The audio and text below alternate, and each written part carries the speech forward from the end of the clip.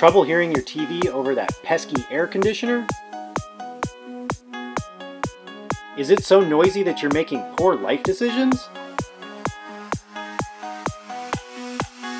Don't you wish there was another way? Well, Project Trek has the perfect solution for you. So during the summer months, or when you're just constantly running your air conditioner, this filter in this grate gets a lot of buildup on it. I mean, there's 4 people plus a dog that's shedding. A lot of stuff is just sucked up into that air return. So what I'm going to do is I'm going to clean off the grate, clean the air filter, just like normal. Use warm soapy water, clean it off, let it dry out, put it back. But I also need to take this this faceplate off, take it down. We need to look up in there and see how the coils are doing, because I think it's probably time to clean out the coils, because I've done that I've never done that. So we're going to do that today, and we're going to see how dirty it actually got. Now, what's cool about this is once I've got this down, this is going to be a great opportunity to do some improvements to it. I found a great tutorial on YouTube, and I'll link it here, on how to not only make your AC more efficient, but also possibly quiet it down a little bit, and we're going to put that to the test. This guy that did the tutorial on this, he did a absolutely fantastic detailed job, and he showed everything on how he did it. So I'm not going to try and redo that. I'm just going to link you to the video, but what I am going to do is I'm going to put it to the test, because I don't think he did a very good job of testing how efficient it got and how quiet it got. So we're gonna do all the improvements that he did. We're gonna show you side-by-side comparisons, and yeah, let's get to it. I am on the bed, and this is the AC underneath our master bed. So ideally, if it quiets it down, that's going to be a big improvement, because if you've ever heard these air conditioners, you can't have a normal conversation over them, you can't watch the TV over them. So let's get to it. Let's take this off. So I don't know if it's coming through on the video, but like, that is dirty. We've got some staining up here from condensation that's been dripping, and what's been coming down with those drips, I don't know, but it's turning it brown. It's really gross.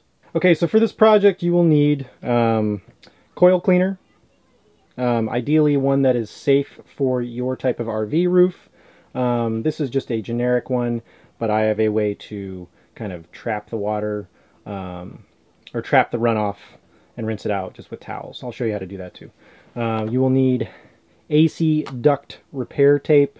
This is the foil and paper-backed metal tape, not duct tape. Duct tape. A good sprayer bottle full of distilled water. A pair of scissors to cut this Reflectix. I have a bunch of leftover Reflectix from another project, so I'm going to be using all these scraps, but you can buy it in the roll from Lowe's or Home Depot. You'll also need a drill or a screwdriver with it's typically a square bit. I didn't feel like I needed to tell you that though. Okay, so with the AC right here turned off, as much ambient noise canceled as possible, we are running at about between 40 and 42 decibels. So let's turn on the AC before we do anything to it, and see what we're running at.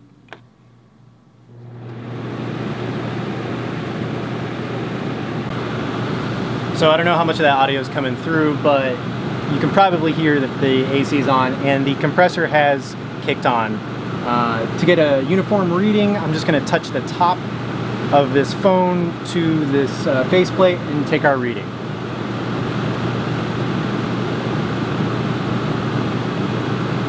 Alright, so we're between 72 and 73 decibels. Let's see if we can improve that. Alright. So in order to take this faceplate off, we're going to first remove the filter cover. So that's really dirty. We're gonna need to clean that. And then you're gonna remove 6 screws. 1, 2, 3, 4, 5, 6. These last 2 are covered with kind of decorative plugs. So if you have like a tiny flathead bit, you can pry those out. Just be gentle so you don't damage them like that. Don't do that. So that's the plug I'm talking about. We got to take that off to reveal the square head screw that needs to come out. Just pop that out. All right.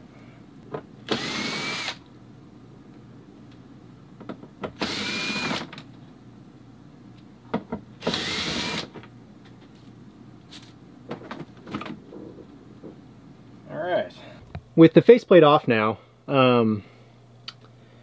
you've got your AC dump side, so this is where the cold air should be coming out, and you've got your air return on this side.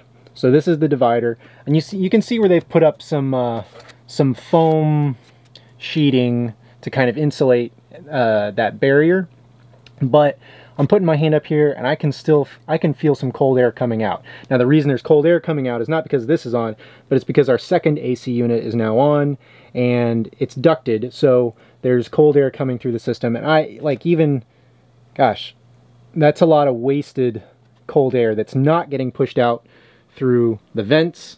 It's just being recycled and not being very efficient. So let's fix that.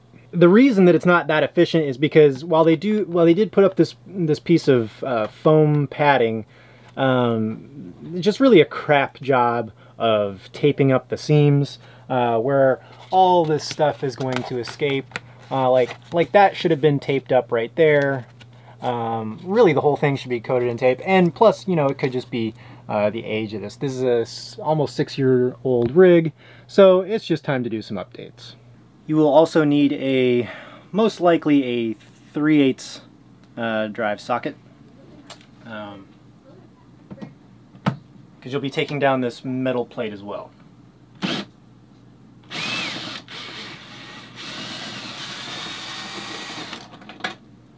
So this is extremely long. The reason it's long is because the 4 of these are what holds your rooftop AC down. It's kind of a weird feeling taking these out, but it's going to be fine because it's pretty heavy and it sits on there.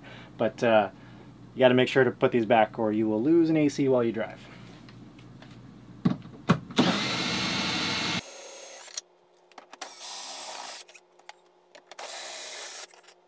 When you've got the 4 bolts out, there's a little bit of tape or maybe some adhesive holding this up, but otherwise it should come right out.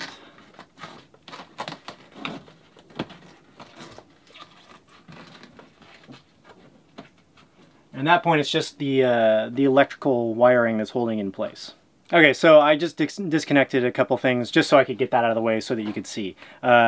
You may not have to take that entire thing off, but it wasn't a big deal. It was only 2 screws. So now we can clearly see all the way up into the AC unit. If I were to take that shroud off on top of the roof, which we eventually will, you would just have a huge gaping hole. So before we head up on the roof to take off the top shroud and take a look at the other side of the coils, we're going to go ahead and clean this this filter because it is nasty.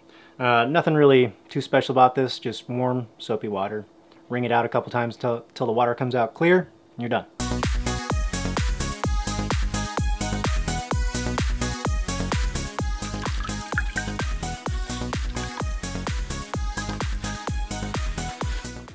Yeah, you would not believe how dirty these things get, so it's best to do it like once a month. In reality, I get around to it like once every 3 months. But the more often you clean this, the less often you'll have to do all this maintenance and like clean off the coils. Okay, so the water's coming out clear now, so we just completely wring it out, and we're gonna hang it out to dry. That way when we're done up top on the roof, we can just put this back and it's nice and clean.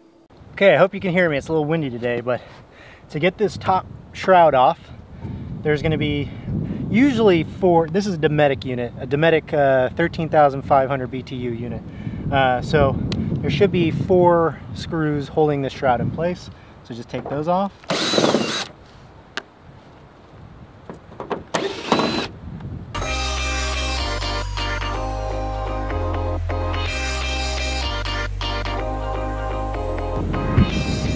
Alright, so now that the shroud's off, we're going to expose the coils by taking off that styrofoam piece. So that's the rear coil. This is the front coil. To expose that, we need to take this styrofoam piece off. Once we take that off, you will see how it drops right into our RV. That's just held on there. There's nothing securing it. All right, so now you've got a giant hole in the roof of your RV. Congratulations. Okay, so now that we've got all that out of the way, let's go ahead and put the camera up there and see how dirty these coils actually are.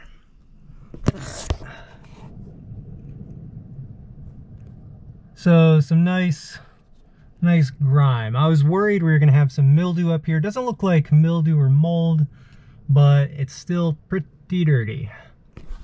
So let's clean that off now.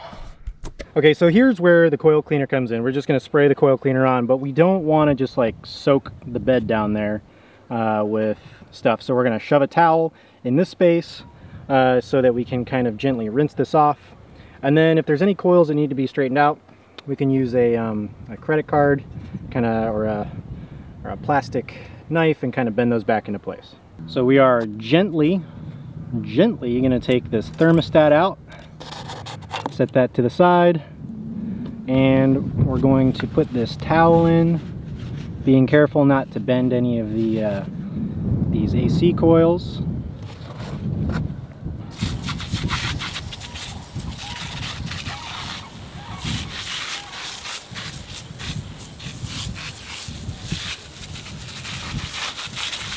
So you just want to thoroughly saturate all the coils in this foam.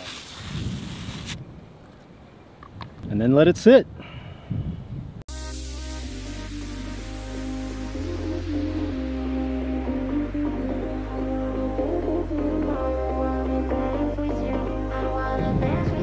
While we're waiting for the coils to clean, I mean, there's all kinds of stuff, like debris that's in here that needs to be cleaned out, so you can do that too.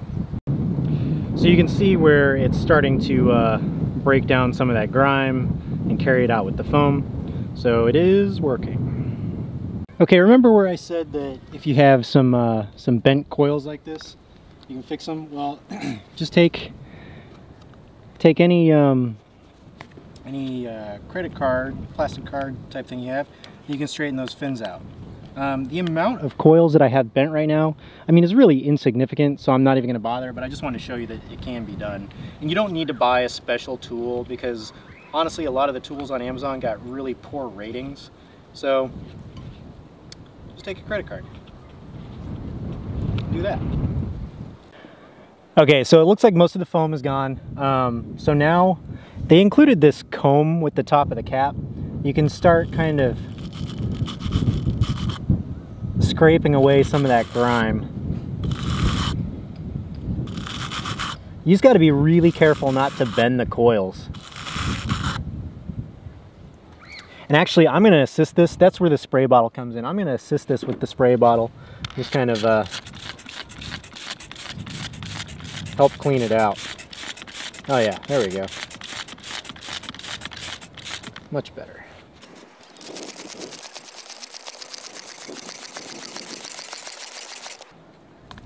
You can see where some of that grime is now draining off.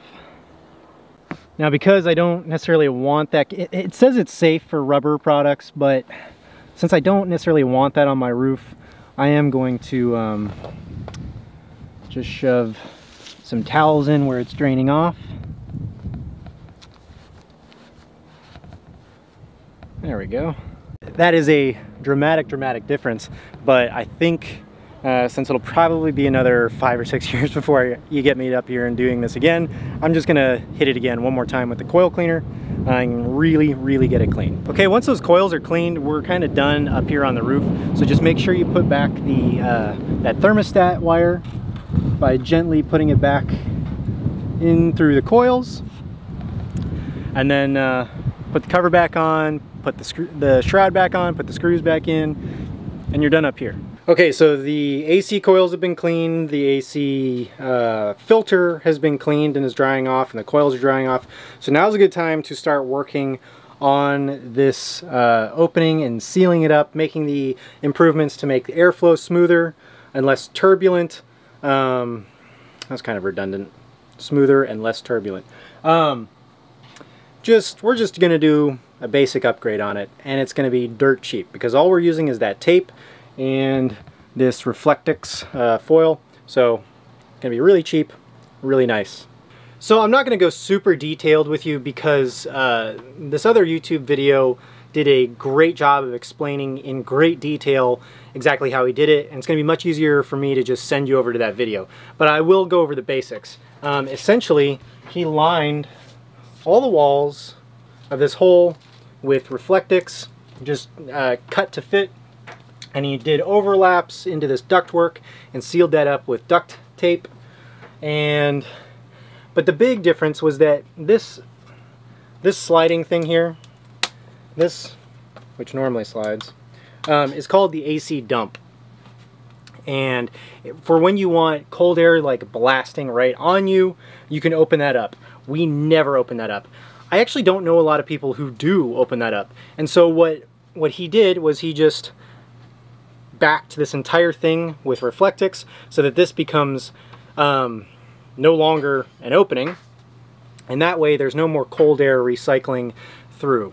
So as I'm peeling away some of this old aluminum tape from around here, this is the ductwork, you can probably see why we're getting some inefficiency in the system.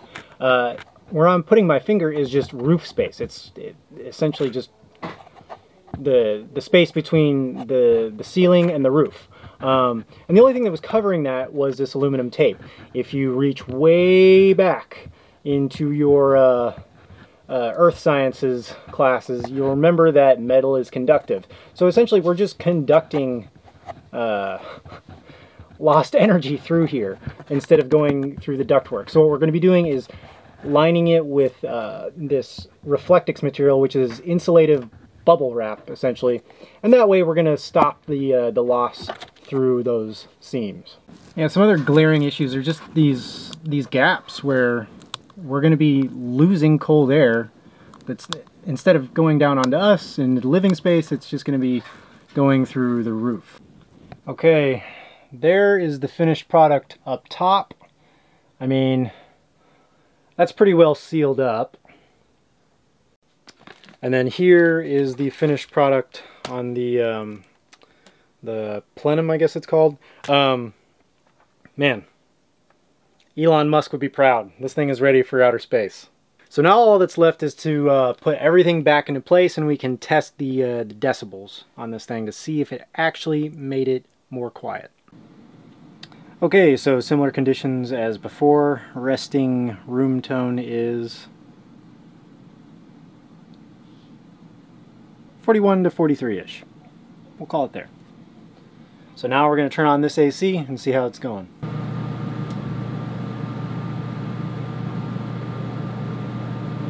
We're like right at 69 to 70 decibels. I'm going to have to go back and look at the footage and see what the original reading was, but I'm pretty sure that's a drop of like 3 to 4 decibels, which is actually pretty significant.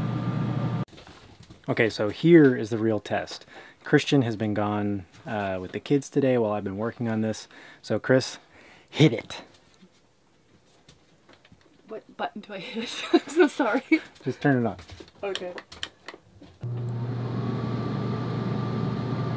I know, it's significant, right? It's like significantly more quiet. Oh. We can actually talk. Oh my god. Oh. Oh my god. Babe. Now open that vent and feel how much air is coming out. You did that, babe. I did it. I did that. Oh, it's flat. Look, my hair moves. Oh my god, I could dry my hair here if I ever needed It's just to. Like, it's like rippling her cheeks.